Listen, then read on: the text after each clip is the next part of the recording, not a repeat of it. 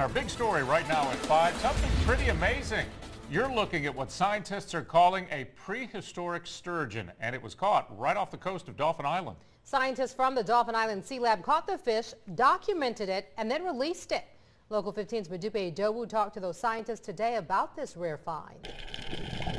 From red snapper to lionfish, the Gulf Coast is obviously no stranger to the creatures of the sea. When we pulled it up, we had no idea what it was. We just knew it was something big.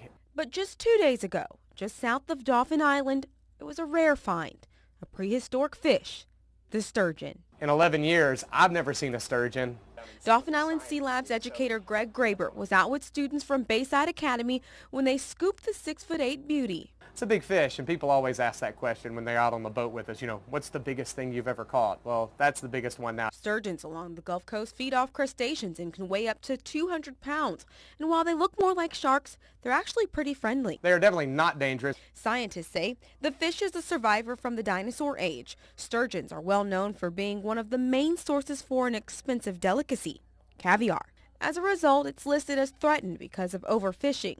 We got a measurement as quickly as we could, and then the captain got the GPS coordinates, and we let it go. The official Alabama sturgeon is one of the rarest things in Alabama, period. In Dauphin Island, Modupe Idowu, Local 15 News.